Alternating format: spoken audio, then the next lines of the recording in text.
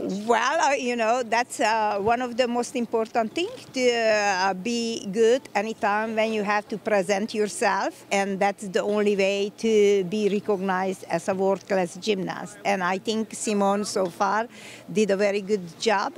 It doesn't mean that she never would make one mistake, but I think she has very good work ethics, and she definitely shows super world-class gymnastics. It's absolutely important, and we start to talk about Rio, but I think we should not forget that this World Championship is so important to set some stage to demonstrate to the world what gymnast US has, and also for us to get some good feedback to see how we are appreciated out in the world by all the different international judges and make the necessary corrections or improvements which will be necessary to be successful at the Olympics. So it's key.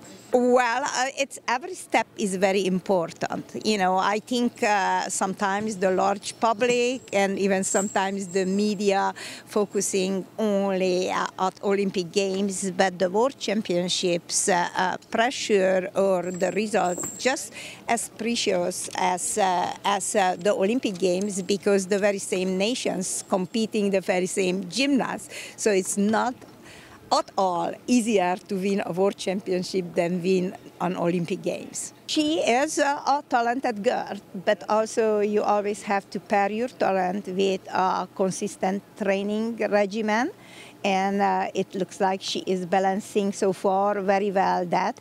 And yes, through winning year after year or competition after competition, it's a little bit harder just because you are on the top and everybody's competing against you.